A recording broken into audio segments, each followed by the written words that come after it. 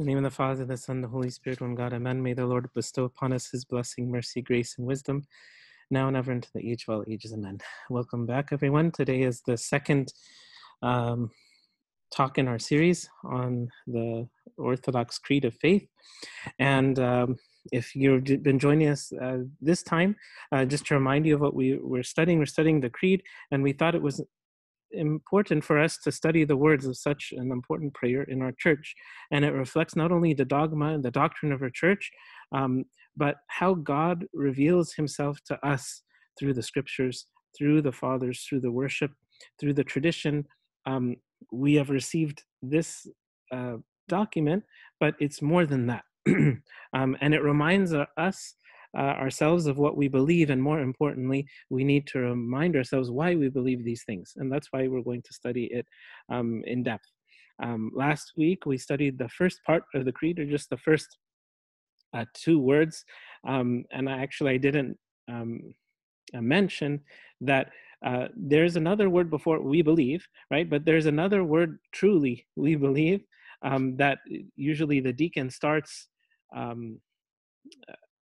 us off when he says the response in the wisdom of God, let us attend, and then he says truly, which is technically the first word of the creed. And we'll maybe talk about that at another time.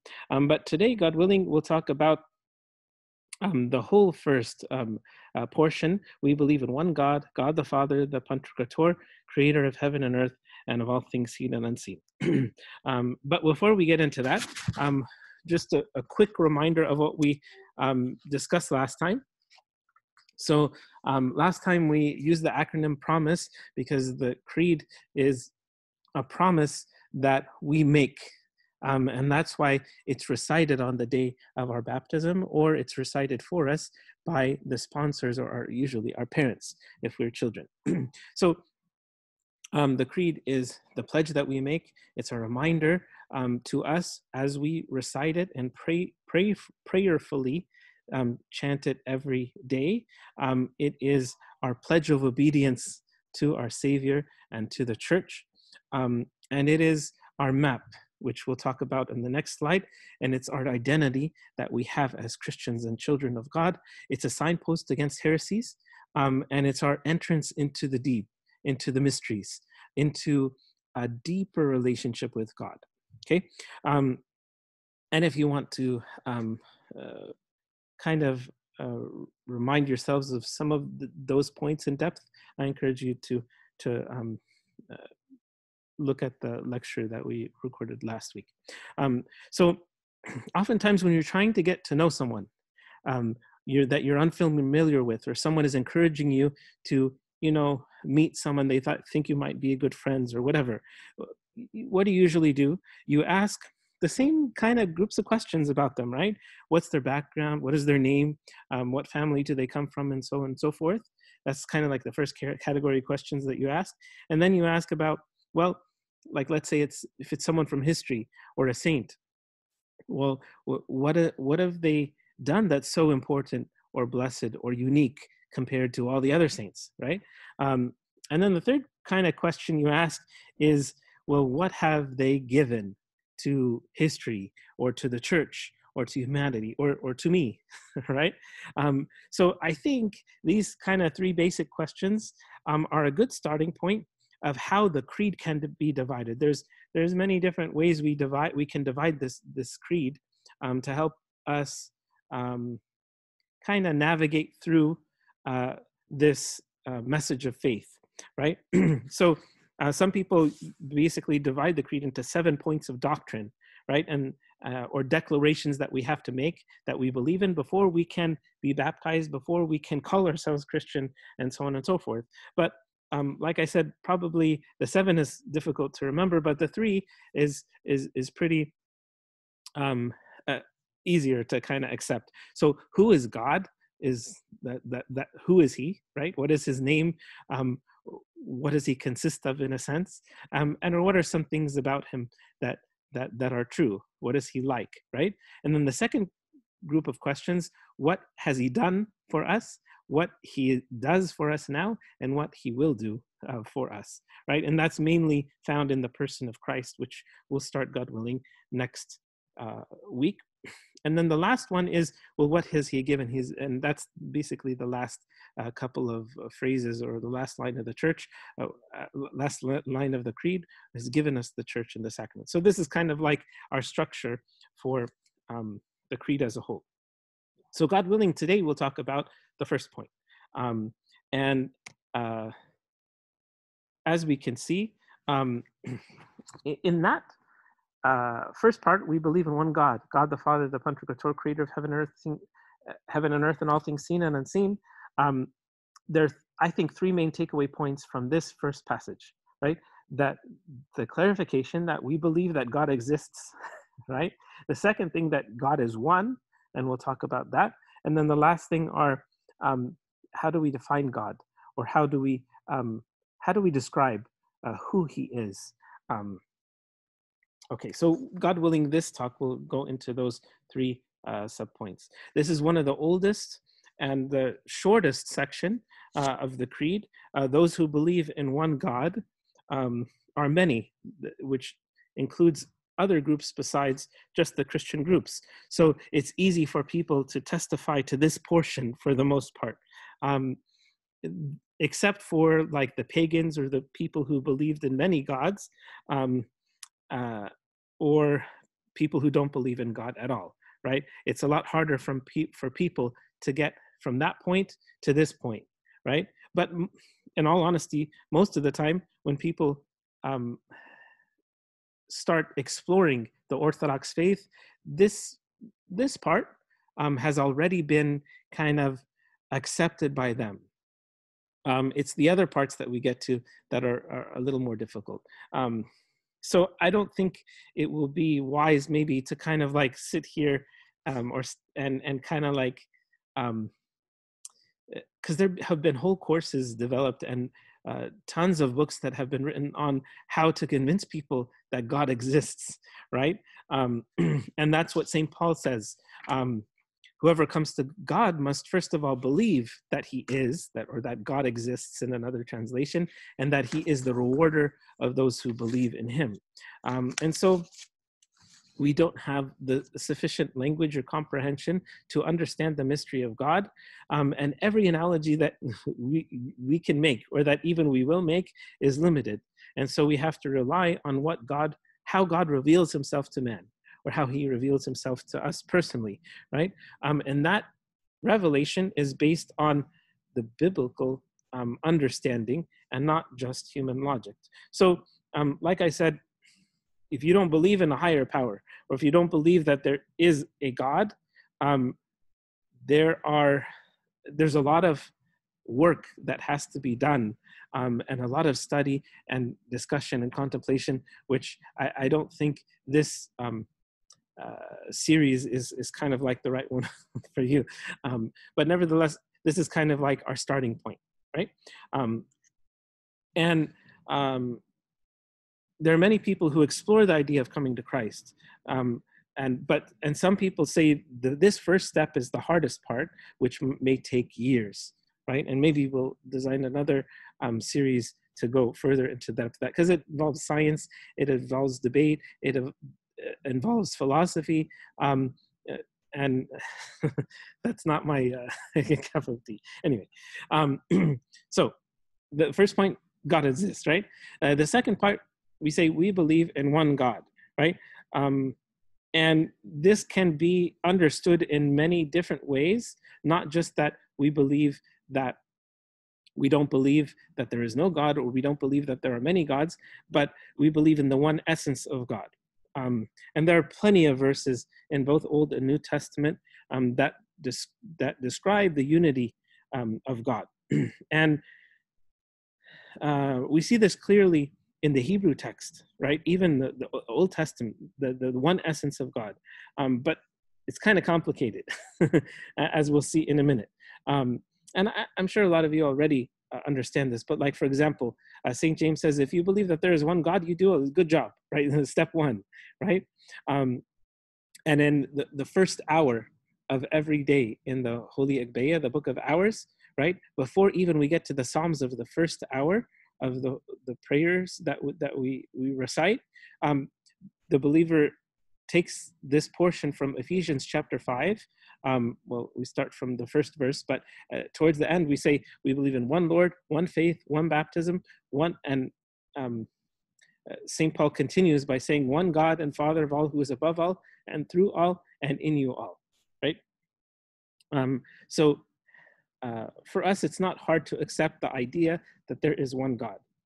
But then when we start talking about the Holy Trinity and that the three persons, people say, well, is it three or one? And our answer is yes, right? And I'll try to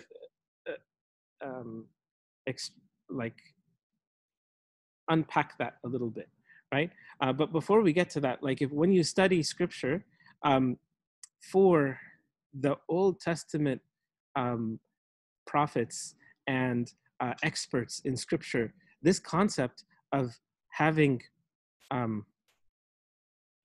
the Trinity, the whole concept of Trinity should not be hard for someone to believe. Why? As we'll see when we study scripture. Like, for example, in Deuteronomy 6:4, it says, "Hear, O Israel, the Lord our God is one," right? And when you unpack, okay, this word Lord is Jehovah, right? Singular, right? There's one God, right? But then when we say our God, it's Elohim, which is a plural. Well, is it singular or plural, right? And another verse, like in Isaiah, God says, "Whom shall I send?" Singular. "And who will go for us?" Well, are you one or a plural? Again, the only way we can understand this is by the doctrine of the Holy Trinity. But from the beginning of Scripture, from Genesis 1, as we'll see in a few slides, the whole idea that God is one essence, but there is more than one person. There are three persons of the Holy Trinity in one essence. And this is where it starts talking. Even sometimes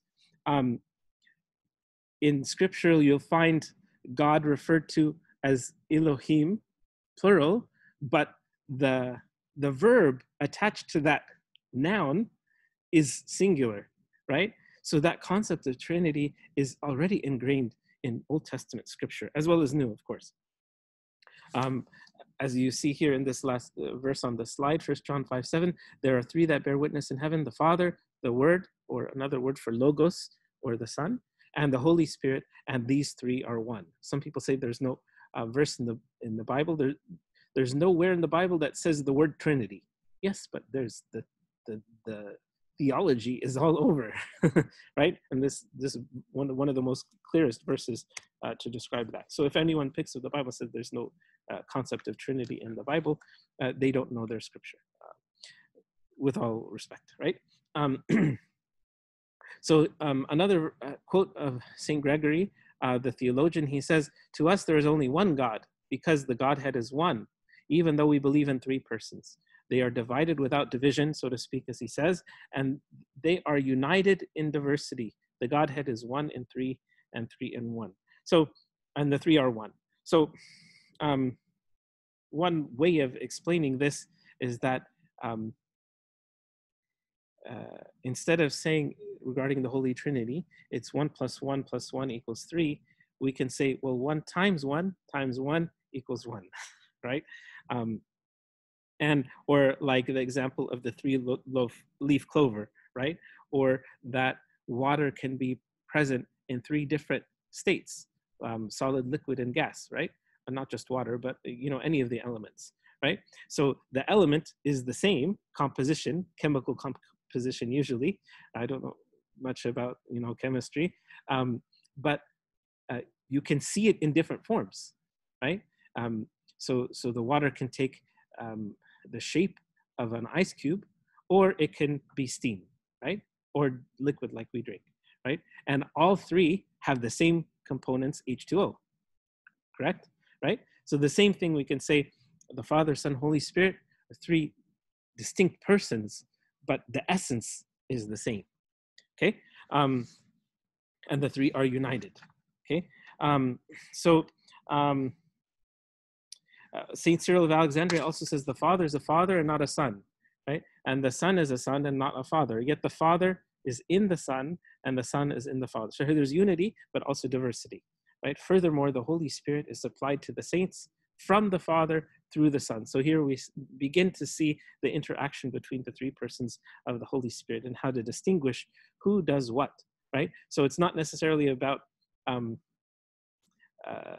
the nature of God, because there is one nature of God, but the action, different persons of the Holy Trinity take on different roles when it comes to the interaction of God and man. Okay, as we can see here in this quote from Saint Cyril. I hope I'm not confusing you. This is a big thing to tackle, is to begin to describe God. And we'll see that I have tons of slides to explain how hard it is for man to understand God. Okay, but I'm sure you already know that, right? So the first part, like we said, the unity of God, or point one, God exists, right? The second point is that God is one essence. But in that one essence, there are three persons, Father, Son, and Holy Spirit, and each one of them is God and united with the other two. So that we say we believe in one God, even though there are three persons of the Holy Trinity. Okay. Another example you can think of is that the sun in the sky, right? S-U-N, emits light and heat, right? And both come from that source, which is a billion miles away or whatever, right? So as we'll see, the Father, God the Father, is that star so far away from us, but from the Father we receive the Son and the Holy Spirit. Make sense? Okay. And this is not my example, but from the Fathers. Okay. So the last point we make before we get to the characteristics of God regarding the one God is that this is to remind us that even though we might say that we believe in one God, how do we live our life? And oftentimes people are what they call practical atheists, meaning they say that they believe in God, but their life reveals that they are fabricating other gods, whether it's idols or money or success or pleasure or even their own self, right? So we as proclaimed Christians have to acknowledge that we put God above all else, even above our own self. And that's the testimony of the true believer, right? Is how they live, okay? So let's go to the last part, which is probably the most complicated. Who is God, or what is God like, right? And the theologians, the great church fathers, have kind of categorized this into two main divisions. The first division is who God is, and the second division is what God is not, right? Because sometimes it gets so complicated, that in order to go deeper into the essence of God, we just have to kind of start talking about what he's not, okay? And those are like two branches. I won't bother you with, the fancy terminology, but just what it means. So the first one is like, who is God? And we find this all throughout Scripture, and I'll just mention a few, and I also put a few references here if you want to go deeper into that. But this is based on how God reveals a little bit about himself to us from Scripture, right? That he is the way, the truth, and the life, that he is love, that he is the eternal, because he is God, right? He knows all, he has all the power, he is the all holy, and he is the all good, right? These are some of the descriptions that we use for God. But it's kind of like saying, if there's a soldier that is going to go into battle and put his life on the line, he needs to know who he's fighting with, like who the general is, right? Who is he fighting for? Who is the president? And what is the purpose for this battle, right? So we as Christians also have to do this. Like, okay, we're soldiers in God's army, but who is God? What is He like? What is the church? What am I fighting for? Who am I fighting against, right? And all of these things help us become, more impassioned to fight the good fight. Okay, and so same thing as workers in a company, right? They care about who the CEO is, and if he's not good character or something comes up, which he does, it's embarrassment to the whole company, they might fire him, right? Or vice versa. They might fire one of the employees who is not living up to the code of conduct of what the company stands for, right? The same thing. Of course, we can't fire God. We shouldn't. The only thing happens is that we leave the company or we leave the church, right? And that's only detrimental to us, not, of course, the church, yes. But anyway, what we believe about God is what I'm trying to say affects not only what we believe, but how we live. And it affects our relationships, and it affects the church in positively or negative manner. And it affects the whole world around us. It should. If we are soldiers of God and living out the right faith, then we're spreading the light of Christ throughout the whole world, or at least that is our command from our Heavenly Father, who is light of light. Okay, so this is what the first characteristic of who God is, and then the fathers talk about what God is not, right?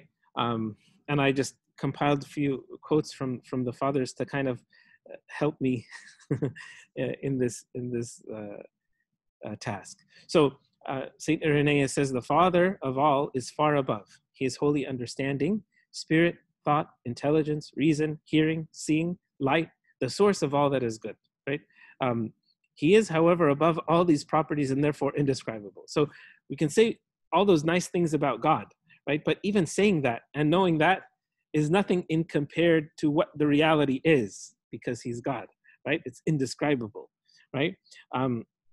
And Origen adds to that by saying, whatever knowledge we may be able to attain about him, we must still believe that he is far better than what we perceive him to be. This is the beauty of God. And that's just kind of like, when you get a sample from a restaurant and you so that was very tasty. I can't even imagine what the full meal would be like, or all the things on the menu. That's how it is when we taste the sweetness and the beauty of God.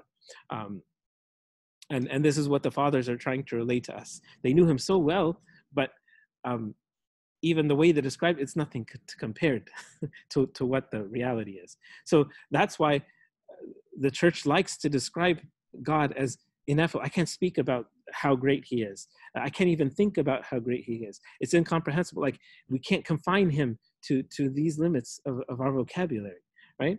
And St. John Chrysostom elaborates on this by saying, our knowledge is imperfect. I know many things in one way, but on another level, I don't know them at all. So we begin to know more and more, like as we study scripture, as we go deeper in our spiritual life, but we're only scratching the surface. And the rest of eternity in heaven is when we begin to unpack the deeper layers of understanding God in a good way, right? So he says, I know that God's everywhere and that all of him is everywhere, but I don't know how this is possible. I know that he is without beginning, unbegotten and eternal, but again, I do not know how this can be. When he says unbegotten here, he's referring to the Father, right? Because the Son is begotten of the Father, right? He says the human mind is unable to understand how something that does not owe its origin either to itself or to anything else can be called a substance. I know that he has begotten the Son, but I do not know how, right? I also know that the Spirit comes from him, but again, I have no idea how. So there's some things we can describe how, and other things we cannot. We use these terms because the church has given to us. We use the analogies because, again, these analogies are helping us understand to some extent, but there's always a point where we kind of have to say, okay, that's enough for me. I can't explain every nut and bolt, because then God would be circumscribed. Then he would be confined, and I would be able to understand fully God, and that means it would not be God. He would not be God. If I could fully comprehend everything about him, that means he would be, in a sense, subjected to me, right? But I subject myself to him. Okay, I think I make the point.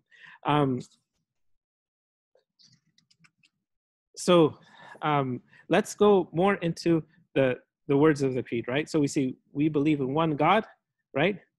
God the Father. Okay, this is the first way that the church teaches us to understand God, is that he is a father. This is a beautiful, probably the most beautiful description of him, right? Because if I start with Almighty, then yes, he is Almighty, but that doesn't help me in the relationship.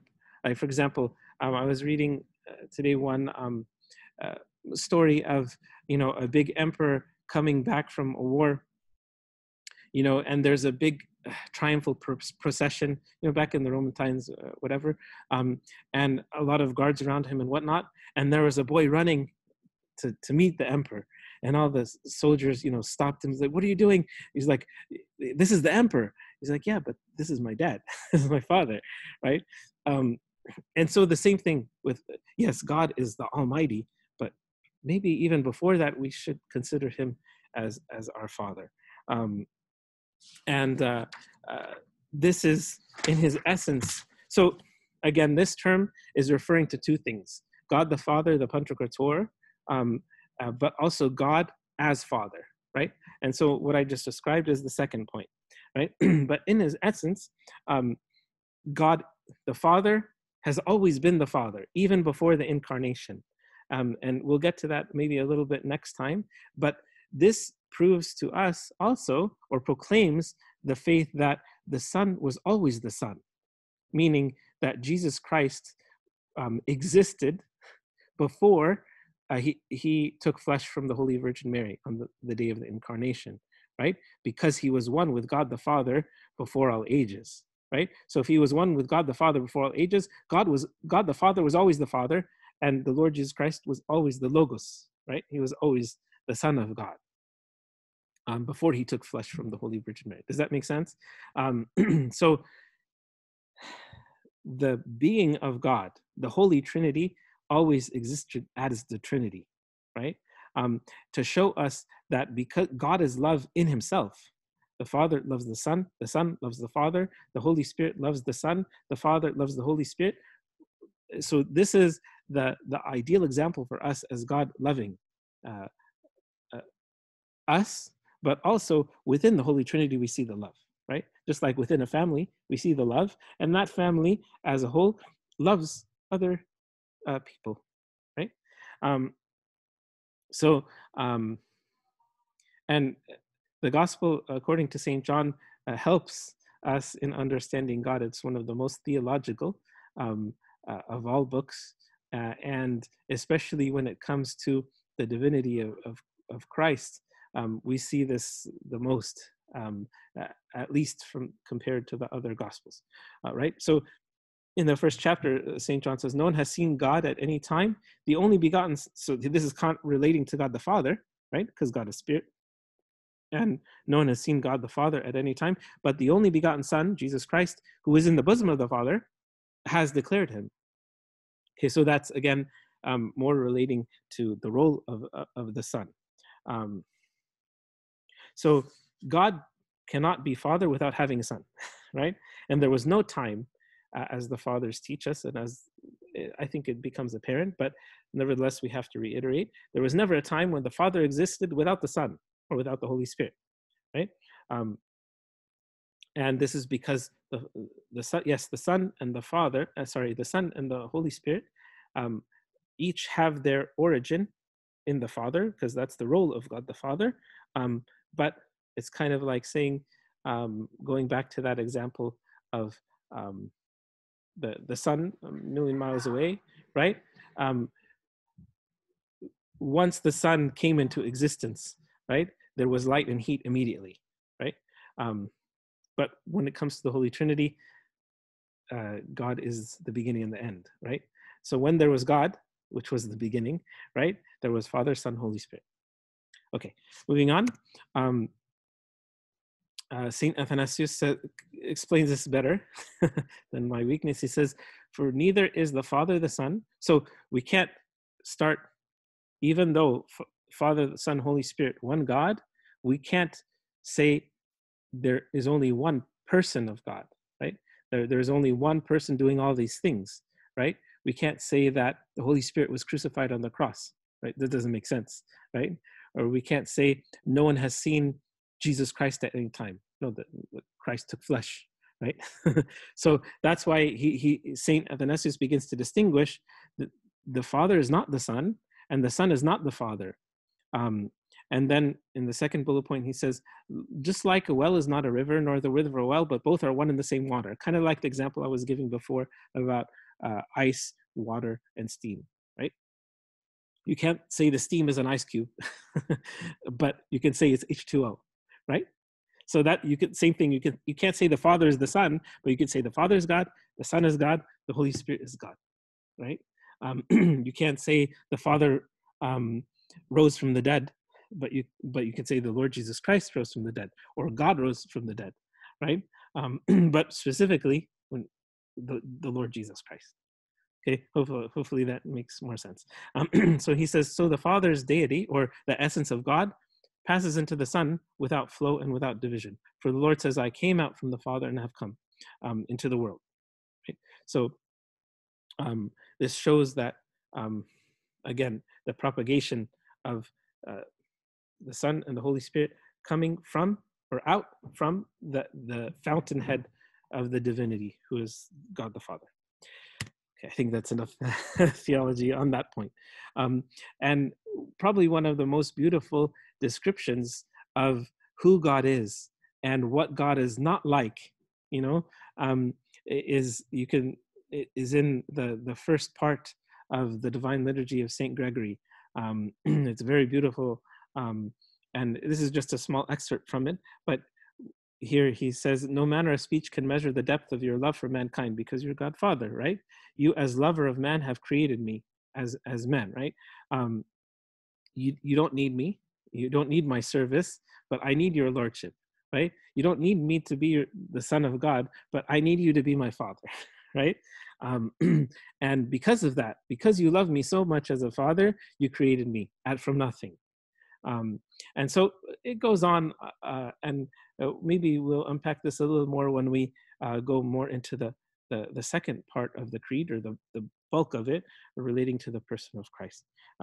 But this was just, I think, one small glimpse of how the church teaches us that the concept of the relationship between God and man is found in the perfect Father with the unruly children, right? And how that Father deals with the children and cares for them regardless, and does everything in his power to make them more like him, right? And so, and more importantly, like when it relates to sin, like when the children are not good, does the Father kick out the children? No, he does whatever he can. And like, for example, if someone broke the law, right, and the Father was the judge, right? Sorry, and there was a judge. So okay, according to the law, this is what the recompense is, and you have to do this many years in prison and pay this fine, blah blah blah. But if the person on trial is their child, how is he gonna, like, you be torn? Well, can I break this? You know, so it's kind of like, how does God respond when we sin? He responds as a father, not as a bully, right? And that changes our understanding of sin and the law and the commandment and redemption, right? So this concept of God the Father is a big deal. It's a big deal because if we get the concept right, we look at repentance differently. We look at the church differently. We look at sin differently.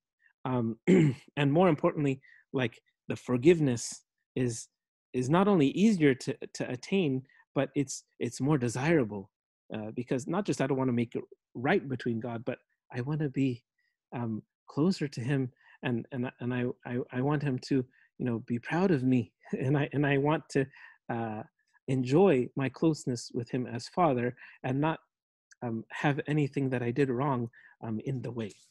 And the same thing, the Father thinks the same way. Okay, and even more so. Okay, so I know it took a little bit more on that point. We'll try to quickly go through the rest. Pantocrator, God the Father, the Pantocrator, the Almighty, right? The one who has power over all things, right? God, we know God is Almighty, and God describes Himself as Almighty. And without God, we can't do anything, and nothing could have been done to this whole world without God. This is easy for us to accept, I think, but just to keep in mind that the Almighty, it's not just an adjective, right? It is who He is, right? And everything is under God's control. And the more we accept that and understand that and know that, the more we come to Him for everything and trust in Him in everything, and leave it at His feet so He can do what is best, because He knows and sees and has control over all. Okay, and Saint Gregory the Great. Well, actually, he's one of the This is one of the later fathers in the Western Church. So we not officially accept him, as a father, because we were separate after the division happened. But anyway, he writes, God dwells in everything, beyond everything, above everything, and beneath everything. He is above everything in His power, beneath everything in His providence, meaning He's supporting everything, right? He's beyond everything because of His greatness, and inside everything because of His subtle nature. We don't believe in pantheism. As a side note, some people, the people believe that God is everywhere and in all the creation, right? And He's the sum of all those things, right? That's a dangerous thing. And for one reason, because people who believe that think it's only one. That doesn't mean He's timeless, right? And if I like step on an ant, that means I hurt God. Like that doesn't make any sense, right? He rules from above, sustains from below, surrounds from outside, and penetrates inside. It is one and the same God who sustains by ruling and rules by sustaining, who penetrates by surrounding, and who surrounds by penetrating. So I thought it was a good definition of how the Almighty can be seen and understood. I think we'll stop here because this is maybe a bigger concept to unpack. But God willing, we'll finish who created heaven and earth and all things seen and unseen next time, just for the sake of time. And then we'll kind of start the person of the Son. So just to kind of summarize, we can't fully comprehend God, right? That's the nature of God. But through what He does and through a little bit of who He is and what He's like and what He's not like, we can start scratching the surface of God, right? And we focus more on the creed on what He's done because it's in the person of Christ, which helps us understand these concepts of Father, right? And the Almighty, right? So we don't dare to comprehend His essence, but we can describe what He has done for us and toward us, and how infinite He is, how undescribable He is, how nothing is impossible for Him. So the knowledge of the divine essence helps us not only in how we comprehend God, but how we worship God, right? Let me kind of see if I can fast forward to maybe the last quote. Okay, here it is. Saint Basil says, His essence remains beyond our reach. I do know that He exists, right? What His essence is, I look at as beyond intelligence, right? We just say one essence of God, and God's nature is, like we said. But then he says, how then am I saved? Through faith, right? And that's why the whole point of this creed is to grow deeper in the faith, right? So worship follows faith, and faith is confirmed by power, right? The power of God working in us, or the power that is revealed to us through believing in all of these things, right? So that's the whole point of why we're doing all this, is to go deeper in our faith, and deeper in our worship follows, right? It's hard to worship some God you don't know, right? Or don't understand. And so we can't, although we can't fully understand him, we can start scratching the first layer. And by doing that, it opens up a deeper connection, and excuse me, more deeper worship. So may God give us that blessing to know him more as Almighty, as Father, as the one who created us and loved us more than we can understand. And glory be to God now and forever into the age, all ages. Amen.